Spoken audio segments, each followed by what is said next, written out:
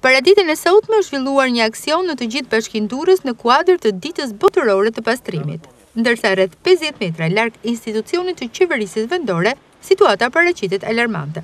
Një kënet e vogël në qendër të qytetit, e cila prej vitesh qëndron në të njëjtën gjendje. Në këtë sipërfaqe, niveli i ndotjes është tepër i lartë. Megjithëse është rrethuar me llamarina, ajo nuk i shpëton syrit të kombësorëve.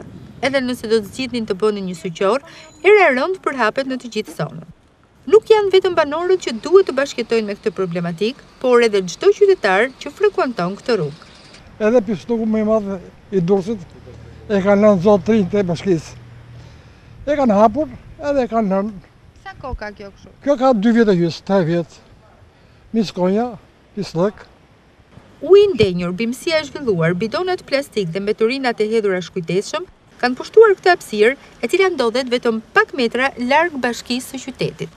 Një vatër e rrezikshme infeksionesh të ndryshme në qendër të Durrësit që i sfidon hapur taksapaguesit të pafuqishëm deri tani për t'i dhënë zgjidhje situatës problematike që nuk dihet se kur do të marrë fund.